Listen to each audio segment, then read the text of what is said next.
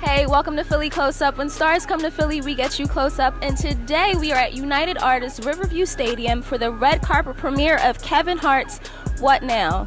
What now? Well, we're just waiting for the man of the hour to get here. Check it out. You've done so much that the city of Philadelphia has to be proud of, and last week we actually went out to support the Plastic Cup Boys on their tour. So my question to you is, are you going to continue in that path of bringing along the new wave of comics and the new wave of producers and directors from Philadelphia specifically? Of course. I mean, I have a network that's launching probably late February, early March called the Laugh Out Loud Network, and that's what the network is about. It's about finding the next thing, the next guy, the next girl, that next piece of comedic talent, that next great content creator. You know, eventually I want to compete with the hugest brands in the world, but you start off small, you know.